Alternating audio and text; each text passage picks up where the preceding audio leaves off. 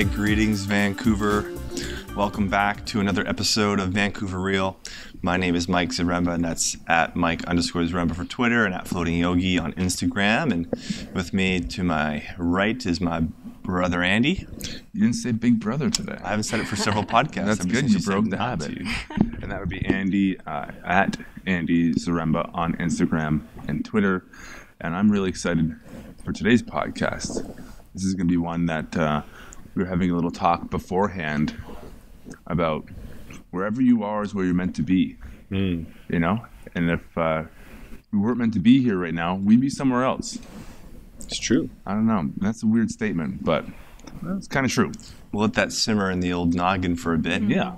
And while that's simmering, you know, if you're on a web browser or if you want to check out some other mental activities, check out floathouse.ca. It's our website here at Floathouse, and that's at 70 West Cordova Street in Vancouver, BC, and also at 1926 West 4th Avenue in Kitsilano.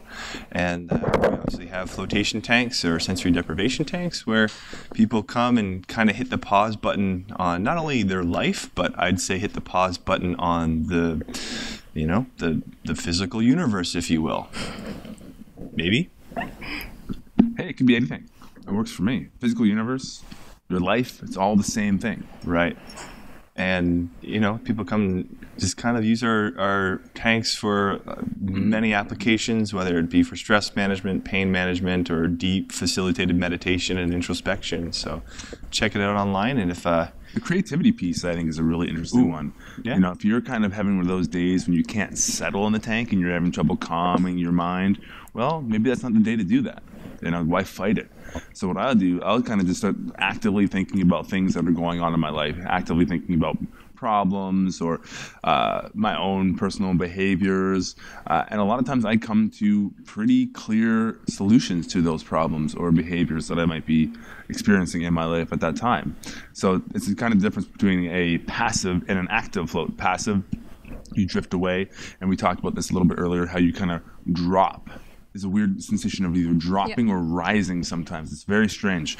Or if it's an active float, you're very cerebral, you're in your head, but you can accomplish a lot still too. Mm-hmm. That's true. So the applications are diverse and really personal. And so it doesn't really matter. There's no right or wrong way to float. It's kind of whatever you want to bring to it and set that intention and just have your direct primary experience, as Terence McKenna would say.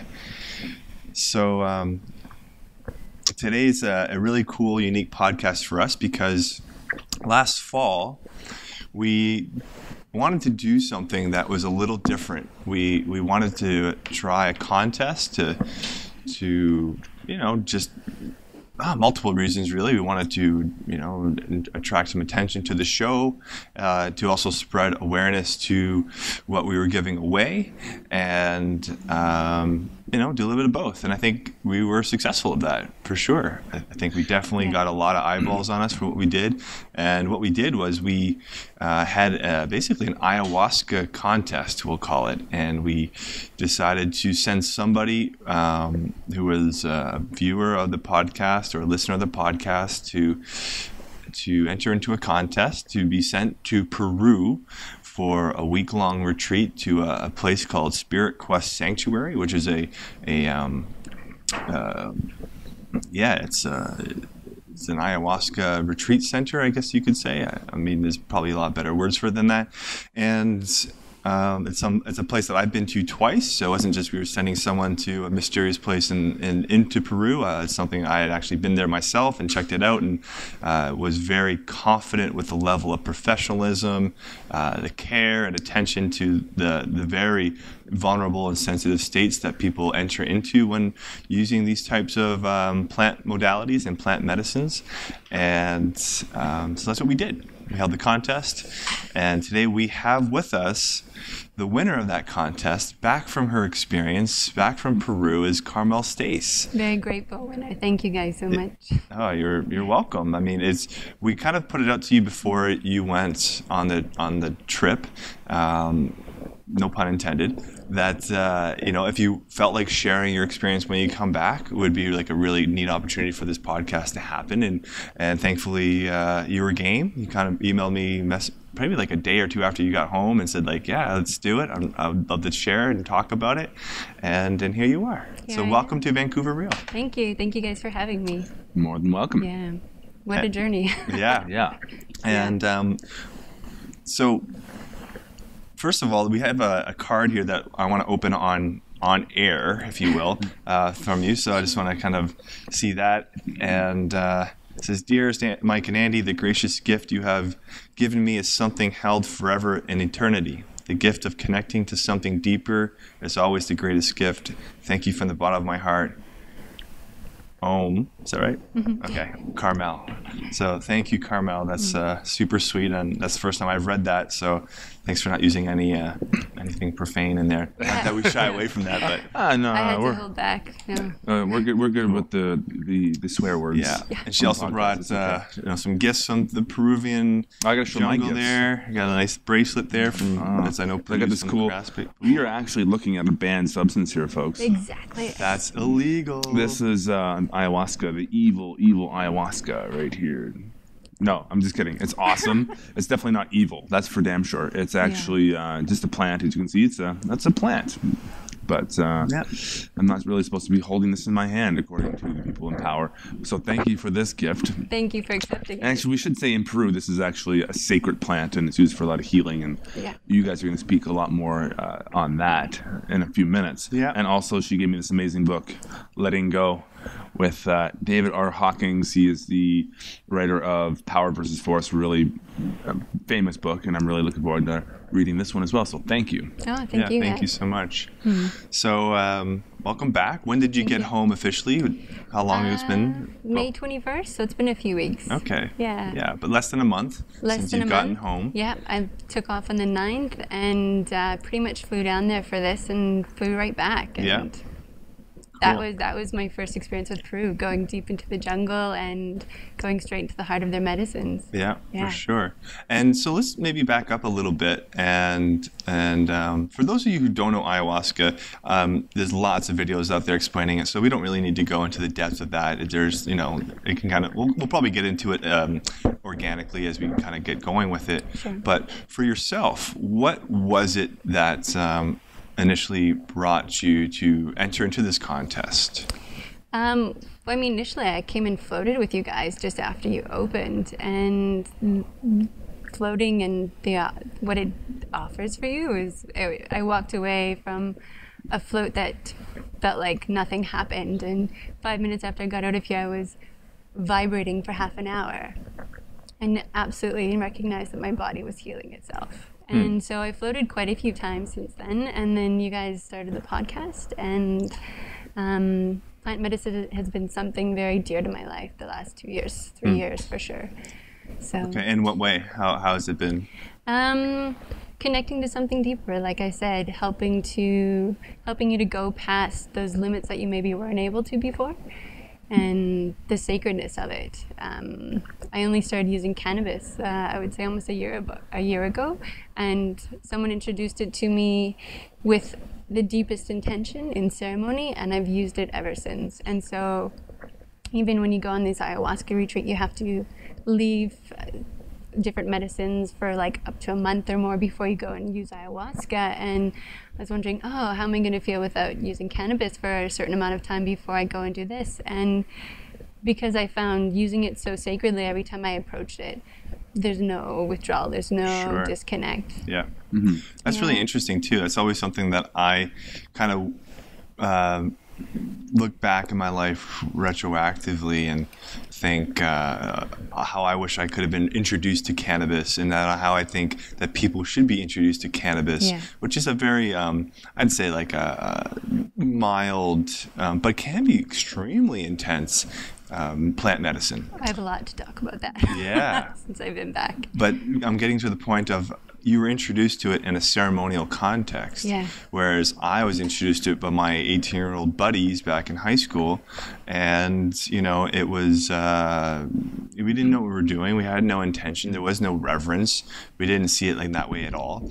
And I always thought how like, how would my relationship have been changed with cannabis if I was introduced to it via a ceremonial experience? Because I personally have had a lot of very intense personal spiritual experiences with cannabis in my system, and using it with meditation or yoga, like physical asana practice, or with floating. And so that's only come around the last couple of years where I've had this different relationship with it. But imagine that was how you were introduced to it, by someone with experience and guiding you through that process. And obviously that's how you were. So that's really cool. Yeah. Well, maybe that's because it's illegal. Most certainly is because it's illegal, right? Because if it weren't illegal and you could actually be introduced to it properly and in some kind of ritualistic fashion, or even just under the right circumstances, it wouldn't be such a taboo thing. It wouldn't be you and your friends sneaking out into the backyard or wherever it was that you were doing it. And it would be much more out in the open, and probably a lot more benefit around it, as opposed to the way most people are exposed to it normally, right? And we're seeing a lot of stuff coming up in this city right now. It's really fascinating, actually, with the dispensaries. There's now over 90 dispensaries in the city. And I thought there was more. Yeah. Well, there's probably going to be, who knows? It seems like there's a couple new ones every single week. Yeah. And the crazy thing about that is it's actually still illegal. I know. And there's a bunch of people who basically said, we don't care anymore, and we're going to set up shop and start selling. And the interesting thing about that is the VPD has openly stepped up and said, we don't care, we're not going to stop them. But it's still illegal. Yeah. You know, and it is illegal federally. It's not enforced in Vancouver whatsoever. Maybe if RCMP were to come into town, or they are in town, or they wanted to crack down, which might happen as an example, that would be an issue. And there's various groups out there now trying to stop dispensaries, and I think it's nuts. It's crazy. You know, I just got exposed to this group just today, and I get really fired up about this one. Because I don't see any reason. First of all, cannabis prohibition is completely hypocritical. There's no logical reason why it should be illegal at all. You can compare it to, look at the very base level of alcohol and cigarettes. If alcohol and cigarettes are illegal, why is cannabis illegal? Just on that very superficial level. I mean, that alone, I think, in my mind, stomps the argument.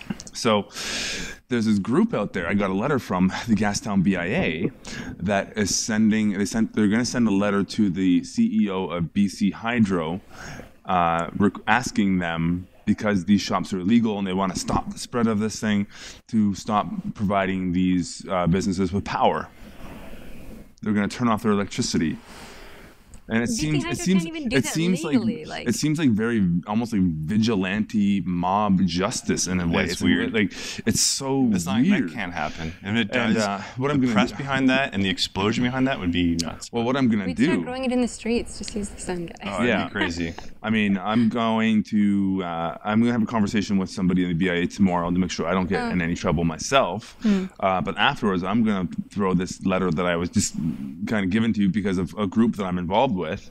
I'm going to throw it up on social media and put it out to all the correct channels to the people who don't want to see that. In fact, the title of the letter is, let's put Mark Emery in the dark, or something like that, because they want to just turn off his power.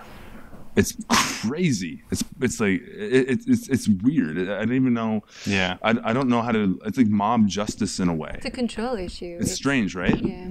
So, anyways, I want to expose that tomorrow, and I will.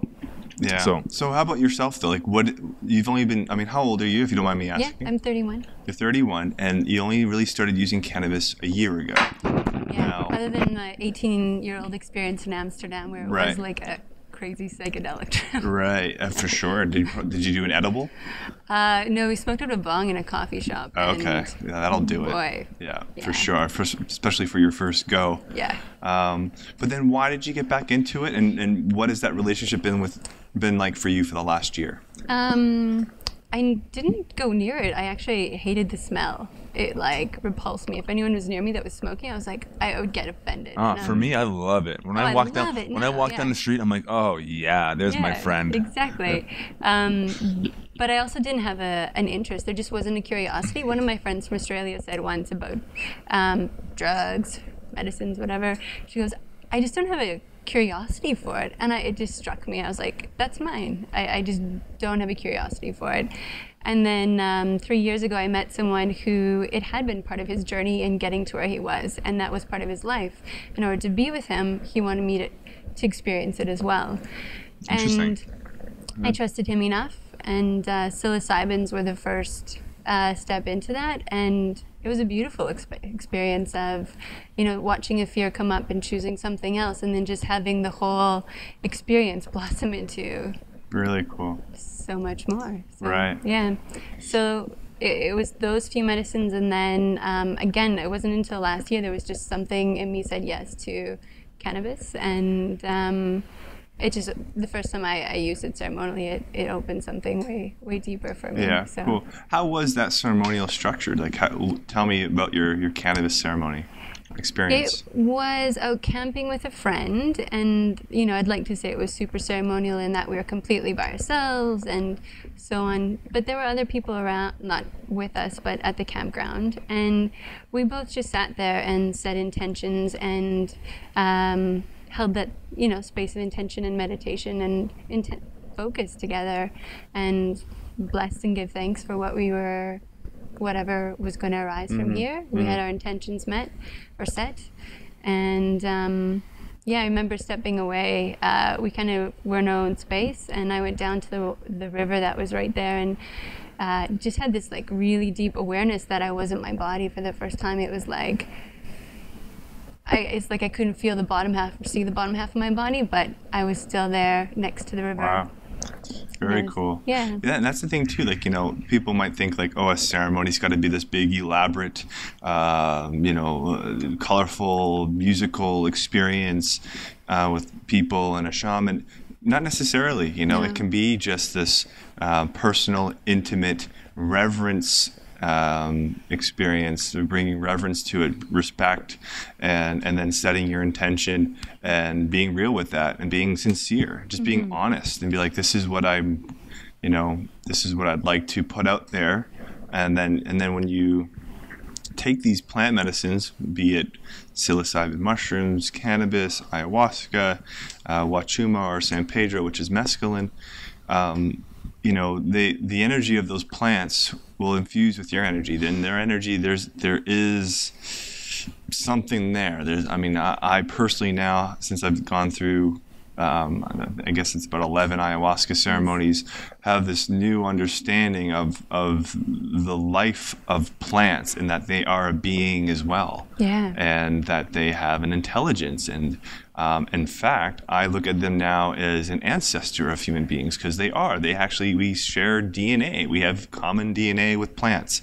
And, we evolved from a similar ancestor at some point, which was bacteria. But I think I heard one time that humans are basically like 2 chromosomes away from being a tulip. Yeah. Really? Yeah.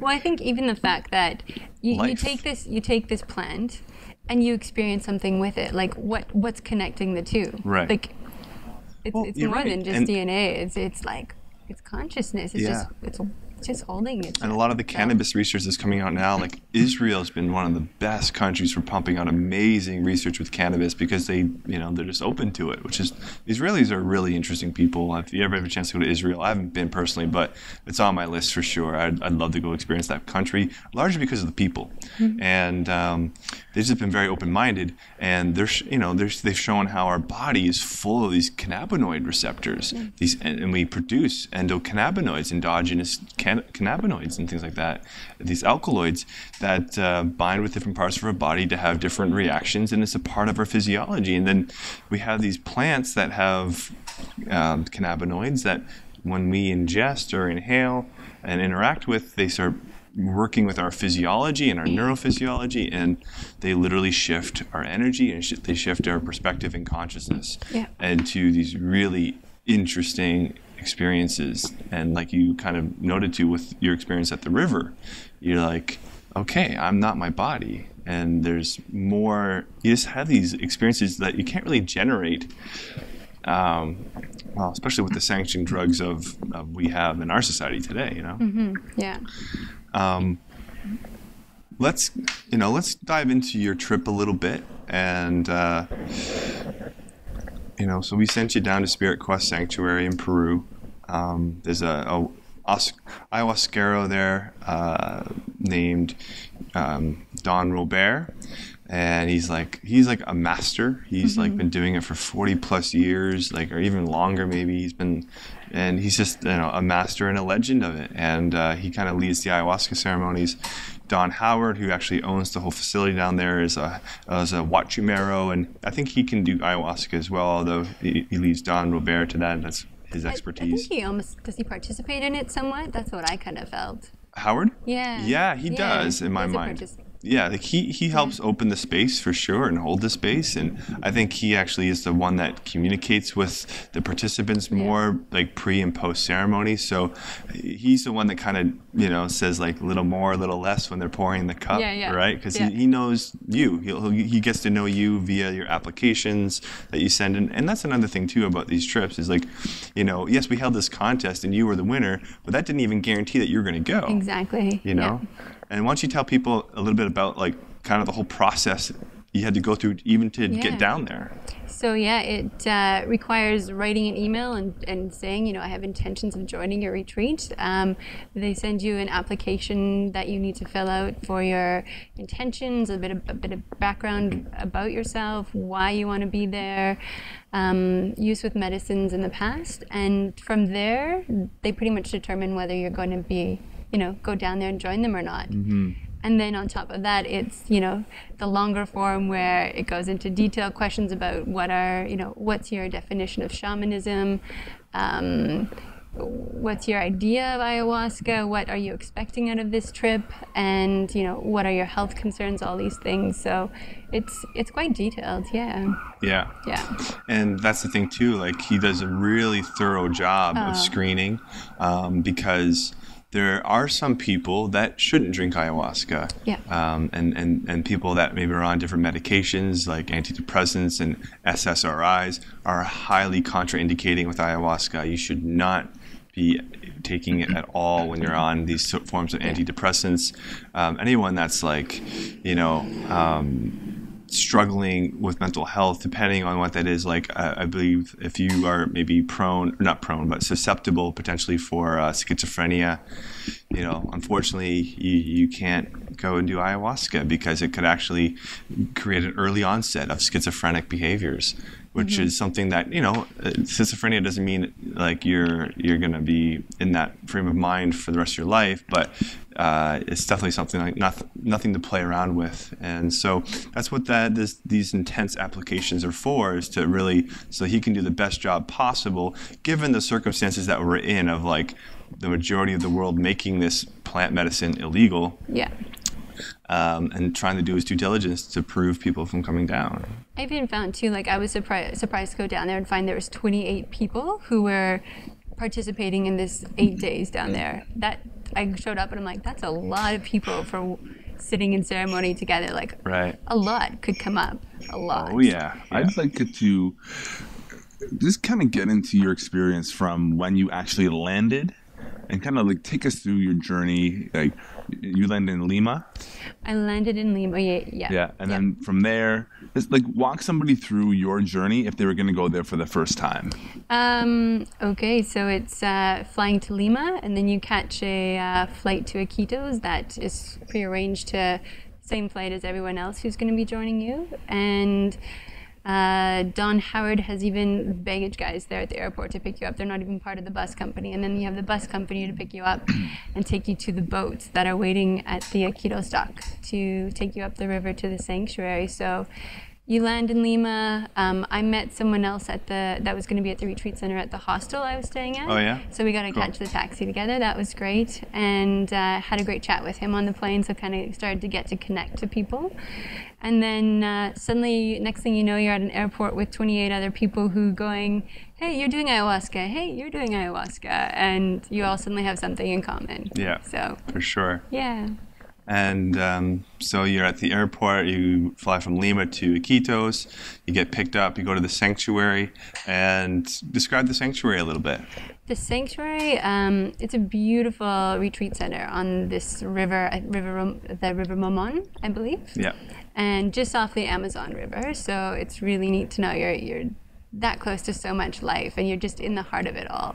So you're coming down these winding rivers where there's all these little pathways through the rivers to go to other rivers, and you see people on boats, long boats with, they're paddling it or it's a motor, and they've got tons of stuff on the back, and that already is just an amazing cultural experience to step into the jungle like that and see how people live. So getting to the sanctuary, it's an open air sort of concept retreat center, I find, where you've got covered pathways leading to different malokas or huts, the dining hut, the ceremony maloka, the bedrooms or the suites are all sort of separated throughout as well, and it's just a beautiful space. Yeah. He's done an amazing job. Yeah, I actually, I was there twice last year, and the first time I went was last June. And when I came back, we did a podcast. It was actually episode number 6 called The Ayahuasca Odyssey, where I kind of go into huge detail about my whole experience down there for that trip. And one thing I said about it then, and I'll say it again, is you could go there and just the fact that you're in a different country, that you're getting that kind of change of environment, change of scenery, a new culture, new foods, new sights, new smells, new biodiversity, being surrounded by this nature that is incredibly dense. I mean, we're talking the Amazon rainforest. The biodiversity in that thing is just, it's unbelievable. Yeah. It's spectacular. And you can just feel it. Like, I've become personally more sensitive now just when I'm in nature and to how I respond to being in that environment. And I really, really was kind of introduced to that initially from going to the Amazon and feeling it there, because there's just so much life force. There's so much life. And just going there with all those things, plus having the really clean diet, which we'll get into, the dieta, you don't even have to drink ayahuasca, and you'd start to have like an opening experience, a catharsis experience, or cathartic experience, and just by going to this type of environment for a week, and then the community of people. And I found too, just 8 days when you are traveling, like you said, and I remember like the boat ride up the river, my mind was so quiet. I was just watching the sunset or whatever was happening. It was just, you're already dropping into that experience. Yeah. And being at a retreat area or somewhere quiet, contained, that is open still to such nature for 8 days in itself, for most people to get away for 8 days and still be still. Like, you had someone cooking you breakfast, lunch, and dinner. You had people changing your bed, cleaning your room. There was nothing asked of you other than to show up and participate. And that's the beauty of I think, especially what Don Howard has done with his sanctuary there, is because he and I really pieced this together a lot of my second trip, which was last December down there, was he's truly a connoisseur of the shamanic arts. He's a master, and the whole experience is facilitated so that you can open up as much as possible. You can go as deep as possible, because, like you said, there's nothing to worry about. There's no fear. There's no stress. I remember the first day or so, you're kind of like, so what do we do now? But it's just like, you do nothing. Just stop. Exactly. And breathe and feel and start to get connected to your body, and then obviously we get into the ceremonies, but it's really so masterfully done, from the way he's designed the malokas to the relationship of where they are to other parts of the retreat center and how everything's connected. It's amazing. It's spectacular. Yeah, I was quite impressed. I felt like it was 4-star service down there, and I'm like, I'm in the Peruvian Amazon jungle. Like, who trained these people? Right. Like, and so genuine too. It wasn't like, they were doing something because that's their job and they're waiting to get a paycheck. It was genuine. The Don Howard and the shamans held the space, and so did the people who worked there. And I think that's what made it so comforting and such an opening space for everyone to sort of sit in and unfold during the week. And that's the thing, like people will come to this experience for a lot of personal reasons, you know, and you know, you have to really become very vulnerable. You got to really let go and trust yourself and trust everyone around you to help facilitate that catharsis, to go through that healing process, and that knowledge acquiring process. And it's I mean, it's an amazing experience that I personally would love to, you know, welcome anyone that's even slightly curious to do research on and potentially explore, because the benefits that can be gained from it are just, you know, quantum. They're exponential. You can't even imagine what it could be. You could be like, oh, you could think and do as much research as you want and then go and think how you'll be afterwards. You won't even be in the same city. You won't even be in the same country. You won't be on the same planet, literally. You know, it's like that powerful. Nice. Yeah, it's amazing. So, would you like to share at all about your own personal experience in ceremony? Is this something you want to do? Sure. Yeah. Sure. Do you have any specific questions, or you want me to just share what was happening for me in the ceremonies?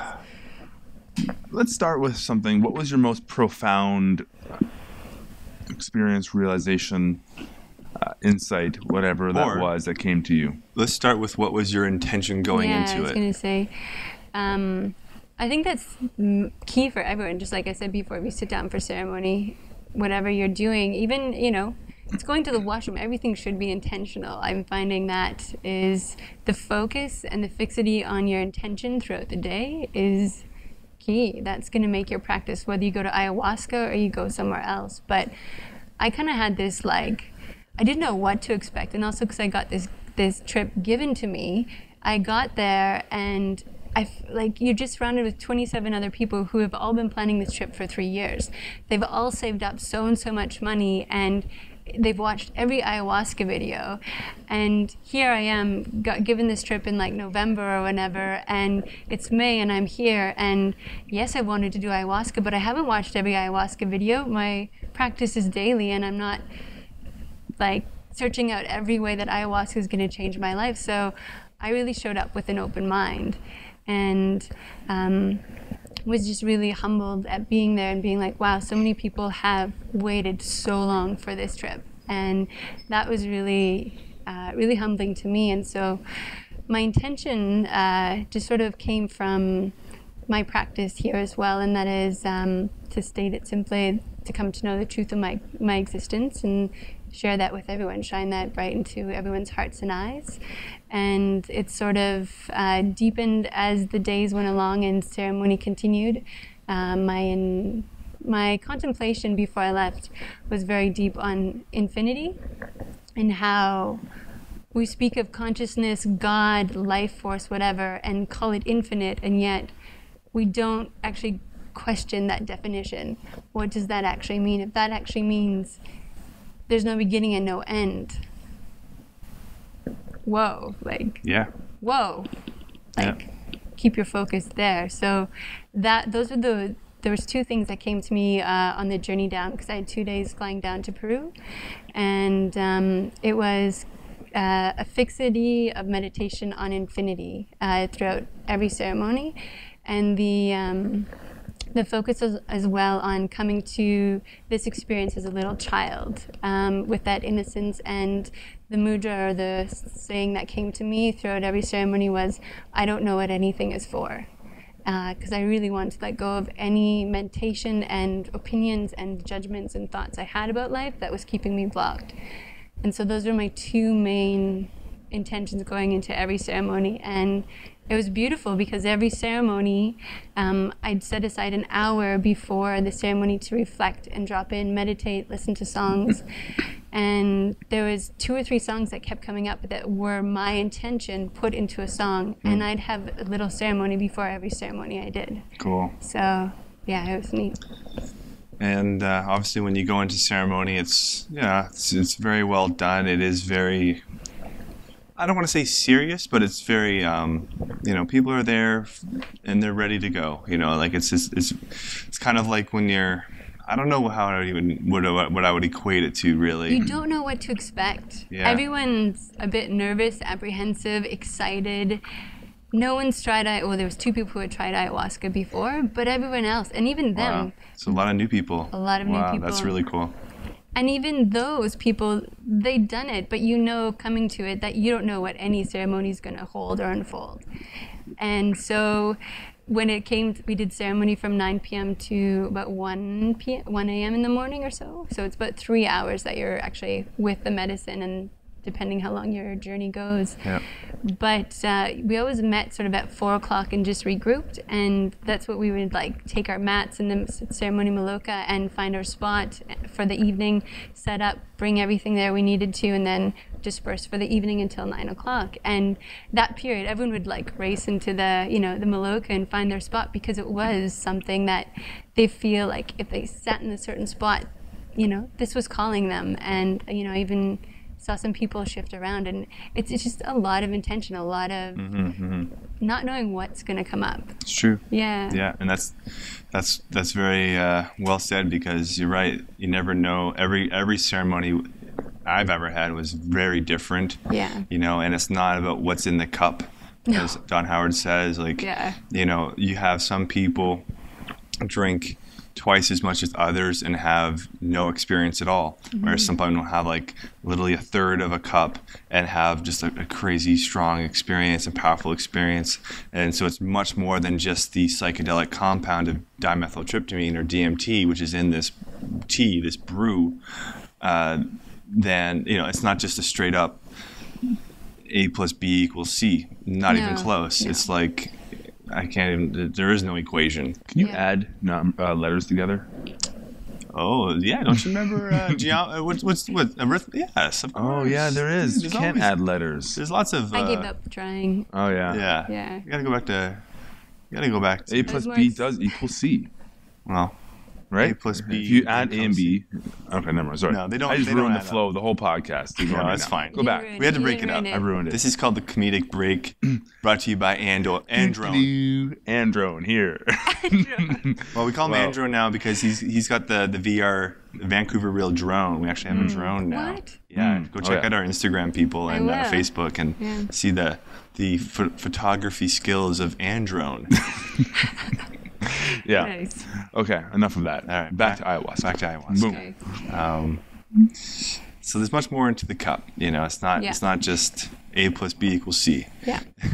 Yeah, the first night I found with ceremony, we all kind of shared our questions during the 4 o'clock meeting, and everyone sort of addressed their fears. So everyone was really honest in this group and really open, which was really nice. There were a lot of vulnerable people, including myself at times. I don't like speaking in front of a group. That's one of my things. And I was like, that is hard, isn't it? Yeah, it was great though. Great to just like go at it again and again. And cool. There's lots of sharing circles, lots of open questions, lots of gatherings where you can just start talking and chatting and talking in front of the group. And also, it's amazing that you can be amongst strangers and literally be sharing the deepest, darkest secrets or issues or past traumas of your life.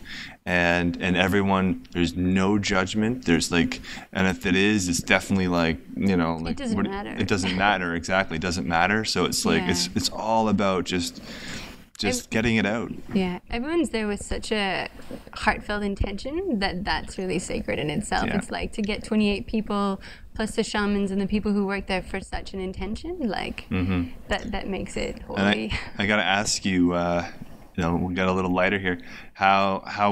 Did you purge? Yeah. Did I purge? I purged about once each ceremony. Okay. Once, one of them twice, and man, it was fine. It was done, and that's it. But I remember the first night. It's dark in the Maloka, and I had a very mild experience. You could say I just had a really beautiful meditation, and sat with the medicine and kind of felt it out a little bit.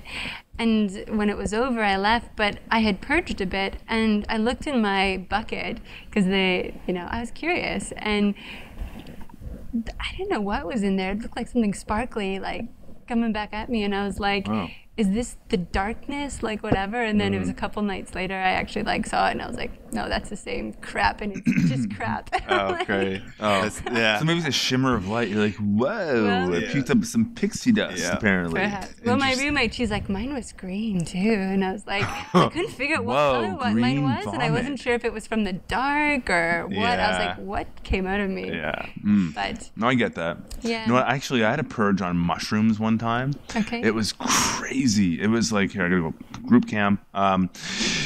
It was nuts. Like, I literally felt like I had a little entity that was inside me, and when I got it out, I got this thing out that was really bothering me for a long time. And it's like I felt like there's an entity, and I literally yelled at it in the toilet. I'm like, what the fuck is that? And I yelled at it. Wow. Because it was like this. It felt like a little entity, for lack of a better word of saying it. It was a brown little piece of bile, but it was like, whoa. And I was like, and I got this thing out, and I was just like, wow.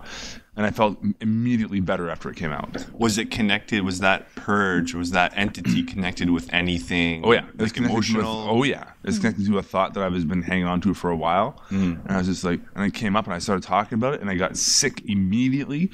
I puked it and purged it, and like this little thing came out of me, and I was just like, what?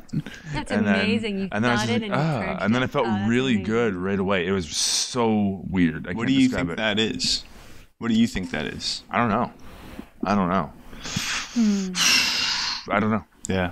It's really hard to say, but all Like I know it's- is what I felt, and what I felt was just like a sense of distress, then sickness, then puking that little thing up, and then feeling better. Yeah, that's like standard narrative for an ayahuasca like purge experience. But why is it the 100%. same for psilocybin? It's because it's not about. I don't think it's necessarily about what you're doing. Like what substance you're using. Like No. I think it's probably some sort of. I think it's some sort of natural cathartic reaction that we have, a healing reaction that once we are in a certain state of consciousness, altered by maybe a substance, maybe even not, but just like we get to that state and we're so connected with that thought or emotion or that trauma, whatever it is, and it just manifests or connects to a purge, and whether it's actually an entity or not, it could just be, I don't know, just your releasing of that emotion, your releasing of that chronic habitual thought. Could be it. I don't know, like it's really curious. This is the stuff I'd love to see some research Yeah. on. Let's get some really smart people looking at this stuff. I'm finding with my experience since the ceremonies and after even being back, because I did some psilocybins the other day and had a bit of a intense body healing going on, and with cannabis Tuesday night too, and I was like, whoa, like something bigger is here. And with the purge that you had, I'm finding in my experience that when you reach those states and you bring all your awareness to that one thought, you can change that thought, and that's crazy. And it seems like Could have been. perhaps that's what you did. I don't could have know. been. Yeah. Yeah. And that happened 3 or 4 times that night. Oh wow. Yeah. Yeah, no, it's very ayahuasca-esque. Yeah. So yeah. So let's go back to what was your your most profound kind of realization, whatever you feel like sharing to the Yeah. extent, but I didn't have any big visions on ayahuasca that a lot of people talk about. The first ceremony was pretty mindful meditation. That was my experience. And I walked away. I remember I was reading my journal earlier today, and at the end of it, I sat up in an upright meditation posture the whole time. Some people were leaning against walls or lying down, whatever came up for them to do. And I pretty much tried to sit up for most of the ceremonies. I just felt like with posture, I was able to connect to the medicine the most, because Yeah. it was a very subtle experience most of the time for me. And at the end of the first ceremony, I laid down on my mat, and because I just felt a little tired. And as soon as I did, I felt like this blanket of lovingness just like coat me, and I just like had this big smile on my face. And like the little subtleties like that in the ceremony without were constant throughout the week. yeah, Yeah. cool.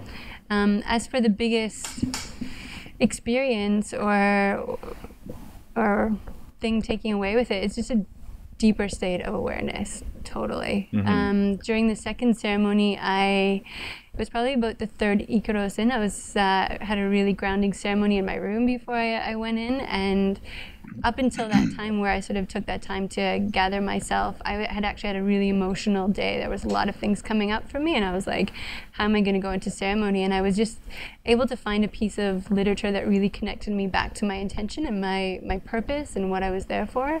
And I went in with just openness and readiness for whatever was going to come.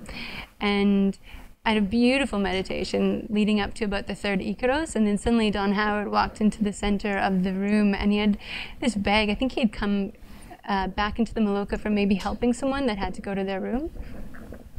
And he started shaking it, and for me, I just felt the intensity of the room start to shift. And I found that I felt like everyone started purging more, and it was just like, it was a crazy night, the second ceremony, crazy.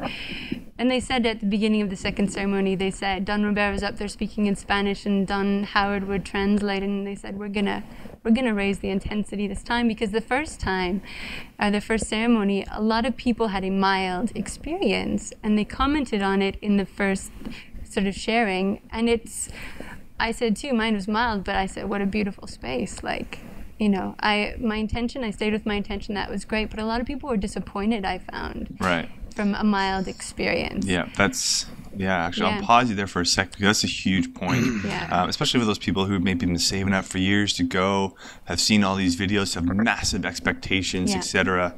And then they go and have a gentler, milder experience. And you're right, they're disappointed, you know. Oh, I didn't get blasted off and talk to aliens and talk to Mother Ayahuasca and see the serpents and see the jaguars and get this and the light show and all that. And, you know, that's not the point. That's not the point. The point isn't to blow your mind as far as you can go. The point is to get really still and reverence and reflect upon your life and trust that Don Robert and Don Howard, the shamans, are giving you what you probably need, and the medicine as well is giving you what you need for that time. And don't go in expecting, you know, again, we have this mentality of like more is better, and I need to have stronger experiences. You know, the ayahuasqueros, and the more you do ayahuasca, you actually start taking less of the medicine. You actually start having gentler experiences on purpose, because you can just naturally start facilitating deeper experiences. And you don't need to have more. You don't need to get blasted into outer space and not get really confused and discombobulated. And that's the thing, I think, taking any medicine, before I left and coming back, like the idea of being really aware of your dosage and where your limit is, and riding that edge rather than like taking yourself way over, because I found before too, sometimes a few slight health issues going on that where I wasn't sure, like sometimes with my cannabis experience, it was too much for my body and it was a really fuzzy experience. And it's when I'm really careful, though, always making sure I take the accurate dosage. For Don Howard said it once, he's like, you have to master these medicines. And I don't think you're mastering them in a sense, but you're opening up to them. And when you're totally blown open and you're not prepared for it, it can be hard to stay with it. It can actually be traumatizing in itself, you know, and that's another thing too, is like you don't want to have this experience, this traumatic experience from trying to do something where you're actually trying to heal a post-traumatic or a previous traumatic experience or emotional traumatic experience, whatever it is. You know, like you don't want to go so far that you have like this freak out, and that creates more trauma and actually does more harm than good. You know, so it's really a process, and that's something I've learned personally, because I mean, it's not that I wanted to have like a big blasting experience, but I was definitely like prepared for that and nearly expecting it based on all the research and videos I'd watched. But I learned now, especially after December, that it's really a patient process for me, and that it's literally an inch at a time, and I have to respect that process and start to I think there's things that I need to do outside of the ayahuasca ceremony, outside of that experience in my everyday life with my relationships to everything, to my family, to myself, to every action that I do.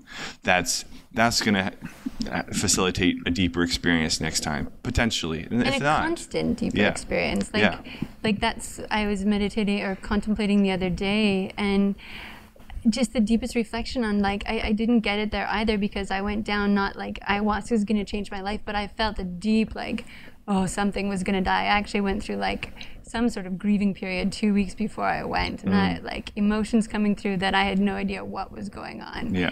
And I could sense, you could say maybe it's the medicine, I'm already connecting to something energetically, or maybe it's just my intention, bringing up stuff. But it's really interesting to watch that and see those things unfold. Yeah, absolutely. Yeah. Absolutely. And is it something that you would do again?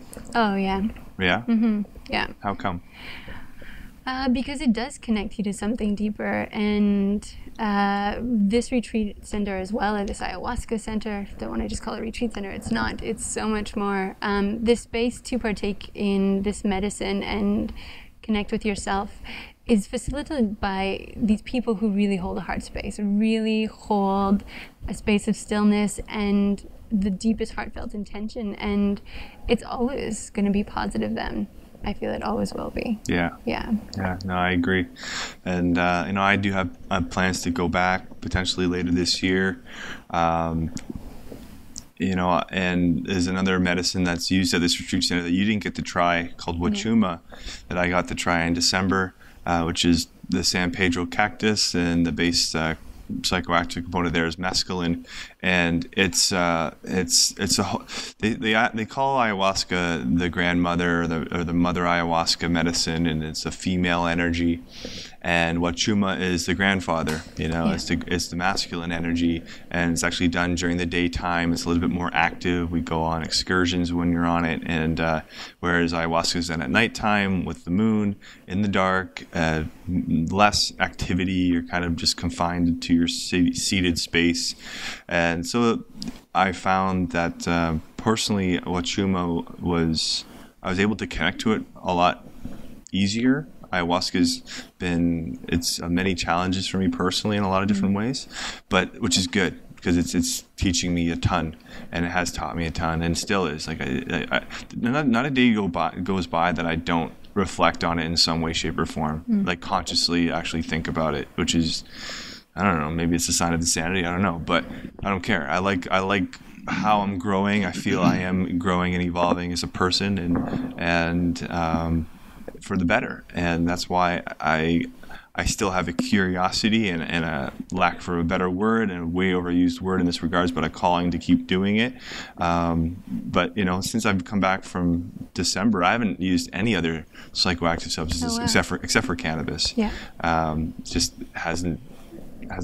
I haven't needed to. I haven't wanted to yet. I've known a lot of people too who've sat with a lot of ayahuasca, and they don't use much for other medicines anymore. Yeah. Yeah. So it's really special. And again, it's not for everybody, but if you're curious, do your due diligence. But I think the way you did it was really cool. The fact that you didn't really know too much and have too much expectations, you got to find the right little balance. You need to know enough information for yourself to have the confidence to go do it, and safely, and obviously go to the right place to do it. Biopark.org is the website for Spirit Quest Sanctuary if anyone's looking for that. Can't recommend it enough. But then, at one point, once you feel good about that decision, okay, I'm going to go, then just stop watching other people's experiences and just get ready for your own experience. And what I got lost in thought or talk before, but what I was going to say was there's this hype about ayahuasca, and down there too, a lot of people spent the day talking about their experiences, and I'm like, I just this deep contemplation the other day, let's talk about the space it takes us to. Let's praise that rather than just the plant that gets us there. It's all part of it, but that it can happen anyway, right? Yep, but absolutely. ayahuasca is, since I've been back, it's like a container that's holding everything else. Yeah. Cool. It's pretty cool. Really cool. Well, any other questions out of you, Mr.? No, I've been just Mr. listening and observing because I haven't done ayahuasca. Well, I did it once, kind of. Did one ceremony. It was actually a good ceremony. It's a real deal. I thought it was the real deal. Oh yeah. And actually, I liked Jacob it a lot. was here 2 days ago. He was actually here. Yeah, I gave him a float. Oh, and he floated. Yeah. Cool. I didn't know that. Yeah. But I'm really looking forward to going down there. So yeah, so it is on your to-do list. Oh, for sure. And hopefully November. And for someone like yourself, why do you want to do it? Well, I've had this little theme the last couple of days. I've been working. I always get these little themes, and I kind of play with ideas for a little while. And my little theme was now that I feel like there's really only two realms, two frontiers that kind of interest me. And one of those ones is outer space. Okay. But unfortunately, I don't have billions and billions of dollars, so I'm going to leave that to SpaceX and let them go to Mars. That's cool. And the other one was the inner realms, inner space. And I feel like that inner space needs to be explored a lot more. And I feel like that's a whole new frontier that human beings need to go into. I think that, we explore so much of this planet. We know so much about the physiology. We know so much about business. We know so much. We know so much, but we know so little too at the same time. But I just feel like that inner space is the next frontier I need to go to for whatever reason. Yeah. And that's why. Yeah, I mean, I would even add to that and say it's the re-frontier, because I think these are realms that past ancestral humans had regular access to. The Aboriginals of Australia literally called it dream time, and indigenous cultures all over the world have different traditions and techniques, be it via plant medicines or fasting or trance dance or whatever, or even sound and vibrational rhythms, to put them into these altered states of consciousness, to have these unifying experiences, these, dissolving the permeability between the conscious and the subconscious mind. And, I really think it's a part of humanity. And somehow, over the last, 100,000, whatever years, there's been a divergent population that's gone off on its own branch that got away from that, and actually that divergent population exploded in numbers and became more agriculturally and industrially advanced, technologically advanced. Jericho. The grain silos of Jericho. That was like the first kind of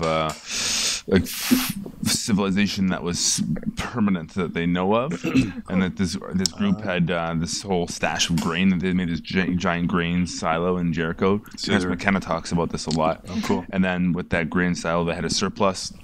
Now, of course, they have to protect that surplus, so then they go and they build a wall around it, and that's when you start kind of getting what we're into today.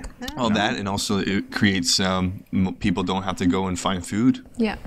And they can start specializing. Specialization happens, and population explosion. When you have a surplus, you have the calories to support a population. That population can now grow, and I feel like it's all just part of it. It's part of the journey. So you can't really criticize the Industrial Revolution and where we are right now, but I think that it's part of it, and now it's coming around again. I think whatever that means. Yeah, I don't know. It's definitely all. It seems to just be all one big process, and there's cycles at work here. So I got something in my throat. But there's cycles at work here that are so big. And again, we're alive for 80, 90 years at best, this little slice of time. And there's, cycles at work here. I mean, like Di was saying, our universe is estimated to be 13.8 billion years, which if you condense that down to a calendar year, the human existence is only 3 seconds at the end of that year. Cool. And you know what? You know what the crazy thing is? If we didn't go through all that, I wouldn't have a drone right now. Yes. Or I should say, Floathouse's drone. Vancouver Real. Not my drone. It's actually Floathouse's drone. But whatever, the VR drone. Right. And we had to go there to get the drone. Yeah. So now we got the drone. We got that area figured out. We got smartphones. We're good. All right, now let's go back. I know. Yeah. I think let's stop focusing on where we could have been or we would be and where we are, because that's where the potential is. You're right, 100%. And here's where we are, 2015, where there are some mega shifts happening in all different walks of life and parts of the world and in different, parts of our culture and society. And it's a fascinating time to be alive. With the internet, information is communicated instantaneously now, and it's awesome. Yeah, and I think that's where we are with Float House. That's where we are with a lot of different things, right?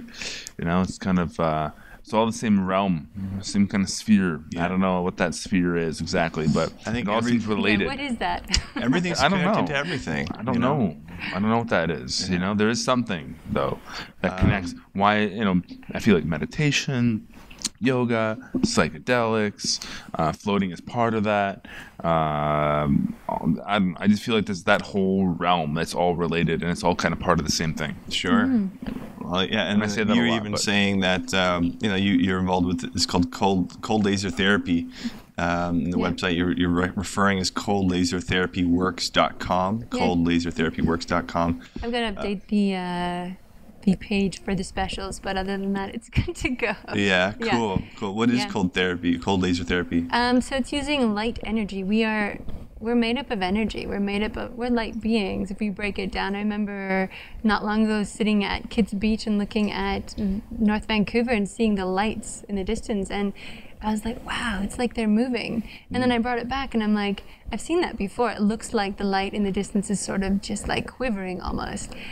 And I'm like, but if I was standing under that light, it would not be. It would be a structured, formed thing. And I'm like, somewhere in the universe, something is looking at us, and we're these little lights quivering in a sense. And I was like, just put it into perspective for me. So cold laser therapy is simply using light energy, laser diodes, to increase cellular energy. So we're made up of cells.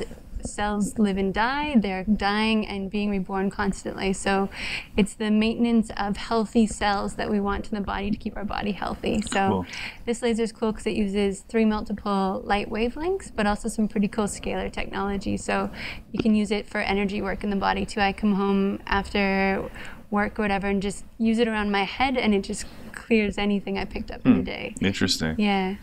I mean, and some people might be like, oh, you start using words like light and energy, we're beings of light, and they get skeptical, and I completely understand that. But one thing I do know is my understanding of existence, my life, has deepened, and largely due to ayahuasca, actually, that's where I really started to understand the energetic quality of my life. I really, there's several things that ayahuasca has like kind of really, confirmed. Like after you read this stuff in these books and these new age books and stuff that you hear yoga teachers talking about this stuff, until you have an experience that kind of solidifies that for you, you just like maybe. Yeah, it's just knowing about something until you know it. And for me, that's what ayahuasca did. It really showed me, one, how much of an energetic being I am, and how much there's like these forces of energy that kind of work with you all the time, and then connecting to my heart. That was a big one. That's still in its work, but that was my intention back in Peru, and it's amazing. It's so cool. So, Carmel Stoesz, thank you so much for accepting this. Thank you. Coming on. Thank you so much for this trip. Like, you can't tell the viewers enough, like, what this does, what this gives someone, and what you guys gave. Cool. Yeah.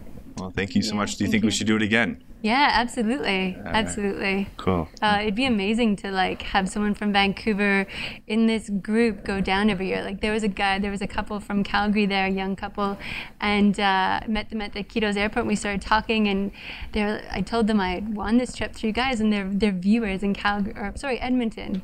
I believe Edmonton guys. Sorry if I get that wrong. And they're like, no way, man! I applied. I submitted my entry for that contest. And I was they were like, part of it too. They were part of it too. So it was crazy. That's Yeah. The reach. That's the funny thing. The reach is really crazy sometimes. Like we had like this guy, a guy we hired to work at Float House. He was a fan of London Real. Okay. Then he heard of, he's from the UK, and he knew he's moving to Vancouver. And he heard of Vancouver Real through London Real, and then he heard of Float House through Vancouver Real. Okay. And then he applied for a job here, and now he's working here. Nice. It's like crazy stuff like that, right? Yeah. It's really nutty when you hear stories like that, and then they were down there in Peru with you at the same time. Like what? And they're like, Nuts. how'd you hear about ayahuasca? How'd you hear about Spirit Quest? And I'm like, they're like Joe Rogan, Aubrey Marcus, and I'm like, yeah, but also like Vancouver Real and Wow. Yeah. That's cool. That's cool. But I don't know. I don't even know. We talk about this a lot. Like, why are we doing this? Sometimes, we talk about like, what are we doing? A lot of it comes down to enjoyment. Yeah. We just really like having these kind of conversations. Yeah, I'd love to go into the detail of Mapacho and everything. I could talk about this stuff because actually that's the cool thing when you go on the retreat, you get to have these conversations all day long. Yeah. For like a whole week and a half, and it's awesome. Yeah. But so cool. Thanks a lot for coming on and sharing. Thank you. And you should probably reapply. You never know. I thought of that. I'm like, am I maybe you're allowed? destined to go. Sure, Yeah. why not? New Why not? contest. Yeah. Of We course. could just rename it the Carmel Stoesz Ayahuasca Send-Off. I'll bring all my friends. Come on, guys. We'll just Yeah. send you every Yeah, year, my and you friends. come back and you tell us how much you've changed and how Yeah. you merged with Mother Ayahuasca. But the neat thing about what happened too is like you went down there, you had that experience. Now you're like another seed that kind of went out into the city here in Vancouver and is now talking about your experience, telling people.